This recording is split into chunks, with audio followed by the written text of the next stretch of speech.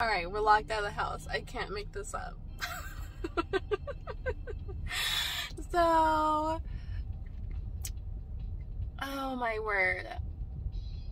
We were out the door to go to the post office. Had like, I don't know, like 40 packages to go out in the mail, right? Our Minnie was like, I have to use the bathroom, it's an emergency. So I run inside. Of course, I take the keys with me, unlock the door.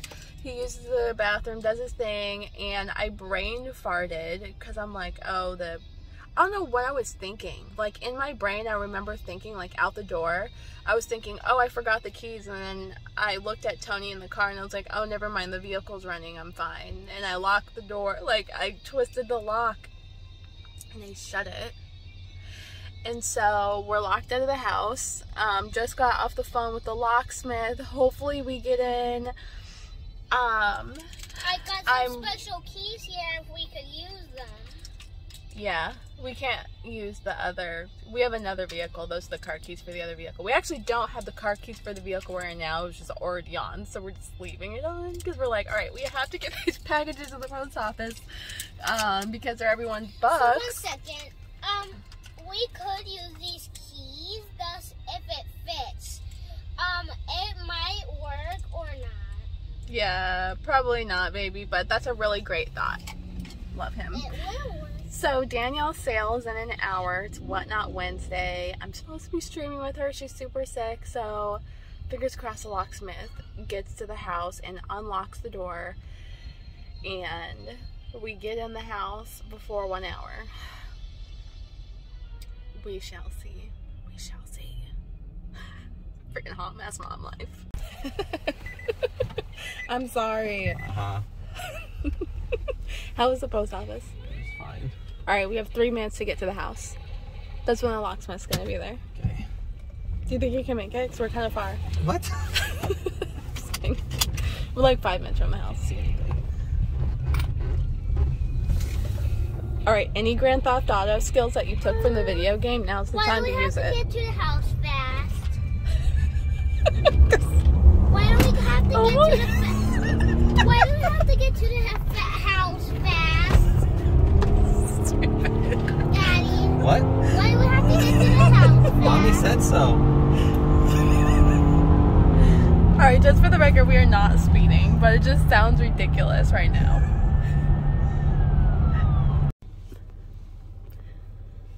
Bless his heart.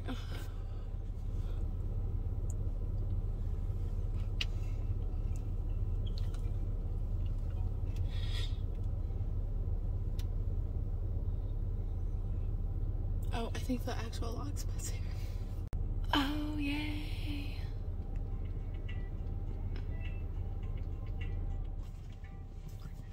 Well, it looks like our house is getting unlocked. Thanks for trying, honey. I love you. Barely made it. Bye! Alright, I'm streaming with Danielle. In 30 seconds, we got in the house. Dinner is done. And now, about to run things with Danielle. Super excited about her sale. Alright, so I'm adding books. It's Wednesday. The sale's in an hour and a half. Tony, poor guy, he's so tired. So I'm gonna add books. He's gone to bed. I think he's sleeping now, maybe. But I'm gonna add books to the sale. Like, we had 26 because we usually chit chat like quite a bit back and forth. But since he's not gonna be there, I'm gonna add in probably like 6 books. I just added Web of Spider-Man 1, the Charles Vess one, that iconic painting one. It's like the 3rd series of Spidey. And I'm gonna add some black suit action. Spidey versus Firelord, ASM 269. I think this is like a 19. This is a 65 center. Probably like the end of the Bronze Age, right at the beginning of what they call like the Copper. So like 19, somewhere in between 1982 and 1986, question mark. Maybe. This book looks so good. White pages. Let me show you a page that's like really awesome. Not just of Firelord. One of actually Spidey in action.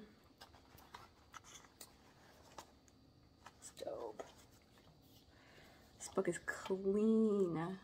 That's why I picked it. I pulled this out of the silver bronze collection. There's some copper stuff in there.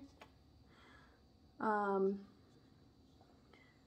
only thing wrong with it is it has a dimple like right there, which is dope because it's not color broken. It's it's right on the white, which means I don't know if someone will press this.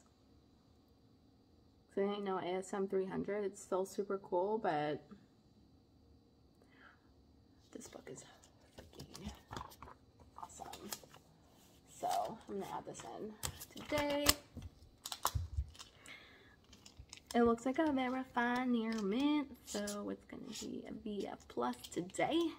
Just want everyone to be happy with their books. Oh man, I hate when I do that. Wrote on the wrong side of the sticky note. Just want everyone to be happy with their books. I don't talk about it in sales, because then, like, I don't talk about it in sales, like, oh yeah, like, I grade everything down, because then they'll, like, you know, like, if I put, like, a very fine plus on it, and I feel like it's actually a very fine near mint, you know, I just want people to be happy with their books, if that makes sense. Plus, I don't work at CGC, and I don't work at CBCS, so I feel like, not that I don't have the right to put the grade I feel like it is, because I studied the Overstreet Guide, and I've, you know, graded hundreds of books and had them come back, and like kind of like testing myself on the grading, so I'm pretty confident in my grading. I still go back to the guide when I need to and stuff, and I had that freaking thing pretty much memorized, which is nuts, but it's been a few years using it. I don't know, I just, like, it's not that I feel like I don't have the right to put, like, the exact grade I feel like it is, but I don't work for CGC, I don't work for CBCS, so I feel like I don't, like, have, I don't feel like I just feel like I need to bump it down a grade. I don't know, I'm trying to find words, and it's not happening. Do you get what I'm saying? Female brain, we'll call it that. Female brain, mom brain, whatever. Some chick's gonna watch this and get offended, I'm sorry. Oh, there's a color break. I knew it. There had to be one. Sometimes when a book looks too good, that's one thing I've noticed. When a book looks freaking perfect, and it is not modern, like it did not just come out within like the last year or two, 9 times out of 10, there's always something wrong with it. The worst time that that's happened was with the first Venom cover, the one where he's like ginormous on top of Spidey. ASM 316 or whatever, I don't know. We were looking at one and Tony brought it out and it looked like a 9.8 candidate, and I pulled it out. I was like, Tony, there's got to be something wrong with this book. There's no way you just found this and it looks amazing. And it looked so good. Pulled it out of the back was great, and then all of a sudden you smell this horrid smell. That, it, like, obviously didn't smell like a trash can, because that's like a little bit extreme, because a trash can's kind of like, ooh, trash, you know? But it had like a hint of like trash can yuck smell. And like you, like opening it, there was like, it looked like someone was eating and like food fell out of their mouth and it molded in the book. And so inside the book was a disgusting, furry beast. That book was no longer a 9.8 candidate in that moment. That was probably the worst time that has been correct. Anyways, there's a color break and it hurts. It's so tiny. It's right here. It's so tiny. When a book looks perfect, that's when you really have to go, like, really go ham. There it is. Ooh, there it is. Yeah, that really hurt. Because it's perfect everywhere else, and it only has that little tiny color break on it. Because it basically looks like a Near Mint Plus with like 1/8 of an inch color break on it. Like, it's really tiny. I don't even think the person that gets, well, if they watch this video, chances are they probably won't see this. Maybe? I don't know. Whoever gets this probably won't even see that. It's so tiny. So, I'm gonna put a fine, very fine. Oh, cringe. And I wrote it backwards again. It's probably better than that. It's probably better than a fine, very fine, but it's a fine, very fine. Because you can start having tiny, tiny color breaks on like a VF minus if it's on the margin, like in the corners, like the corner. I mean, like on the brim, on the edge, tiny. You can have a color break at a very fine. It can start getting on the page at like a very fine minus, fine, very fine, but it's got to be like really small. In my opinion. All right. Okay. That Moonlight. Holla. I'm gonna throw in some Moonlight. I promised Moonlight anyways, and I almost didn't do it. All right, the back of this book is freaking clean. Let's see. Oh yeah. Oh yeah. Moonlight. I'm so excited for the show. Oh my gosh. Bill Sienkiewicz cover. Oh, I knew this one. I grabbed it and I'm like, I'm grabbing this book for a reason, but I can't remember why I'm grabbing it. Like, I was like grabbing for a Moon Knight book and I wanted something dope because I promised a Moon Knight tonight. And I forgot to put Moon Knight until like the last second when I was like, oh, I'm gonna add books. Oh yeah, I need to add a Moon Knight. When I saw this book needs a press. See, it's a little bit lifted. That's one thing I don't do either. Like, I don't like grade something as if it's been like, oh, press this and it'll be a very fine. It's a very fine with the press. I don't grade like that. I'm like, well, yeah. What I do is I tell people at the end, because I never want, and you'll see that me do that a lot, because I don't want to change the value of the book in the moment of the auction, if that makes sense. Like if it needs a press, I'll make sure to say like, hey, when you get this book, don't just send it to get graded. We have a lot of customers who are new. I'll be like, grade this book. It's probably going to get a grade bump. Why I didn't do it is because we have a bazillion other comic books. This one's awesome. You got a good deal, da, da, da, blah, blah. All right.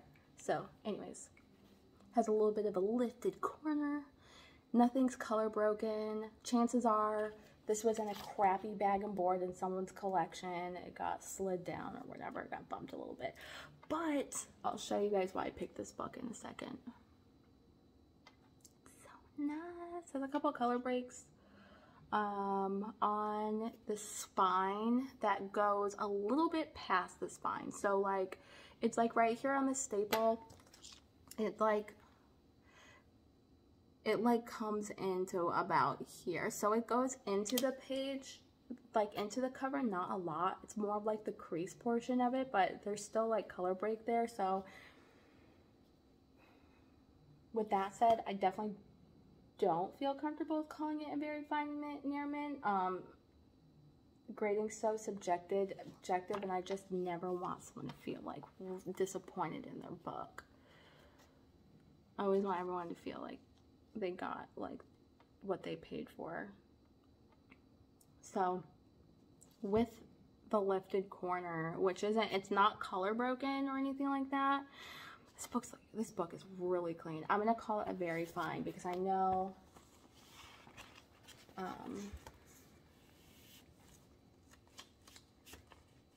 if this person gets this book pressed, it's gonna be very fine near mint for sure, 100.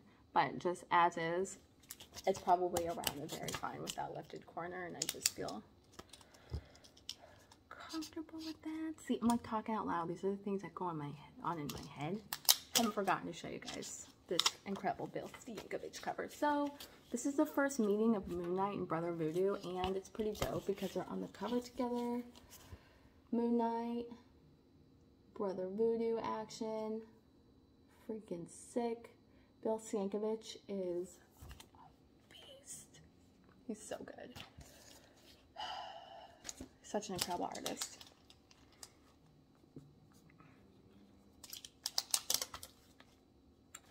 All right, this one was signed by Bill and Shooter. This collection this came from, he was a huge Jim Shooter fan. He's the editor for a lot of stuff. I've never met a Jim Shooter fan like him. So, okay, this I couldn't see in the bag. There's a lot of defects that you'll have to see, and don't want to take this personally, but this is just my thing. I cringe really hard when people grade through the bag because there's so many defects you just can't see until you pull the book out. Although that lifted corner is like super petty and it's really nothing, it's still a thing. And like, if this book had like no spine ticks on it at all, and it looked like, you know, someone might say like, oh yeah, this is definitely a 9.8 candidate, or it's like a 9.8, or straight up say like it's a mint. But then you have to pull out the bag to see like that the corner's a little bit lifted. It's the same thing with this. Is like there's a color break on this cover that's so thin that I could not see it in the bag. Never be afraid to ask people if they don't have a grade on a book. I say this all the time. If there's no grade for the book, like, and you're watching a show, or you're on eBay or wherever you're buying a comic book, even like a show, like in person, never be afraid to ask to see a book out of the bag, because a lot of times there's going to be things with the book that you just can't see through the bag. Now, I don't even think you could see this in the corner, and I'll show you.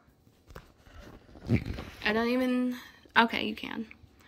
I really couldn't see that very well in the bag, and that's just one of those, that's why you see stuff out of the bag. Anyways, and rant, that's my TED Talk on that. Now, I've had books graded with that same corner crease, where basically it just looks like the corner got bent down, and it got color broken, and they usually come back, depending on the appearance of the book, anywhere but around a fine minus and a BG fine.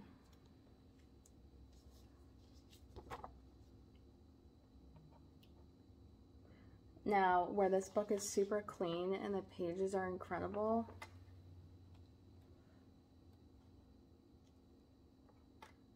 I'd say, this is cool, hitting this at a VG fine might be a little severe. But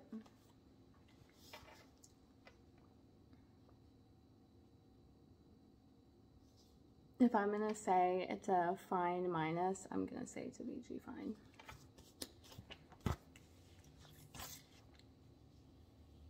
Another thing that helps too, like if you don't have a grading guide, if you have like books that are graded in ranges, it's really nice to like have that as reference, because you can look at the books you have and compare them.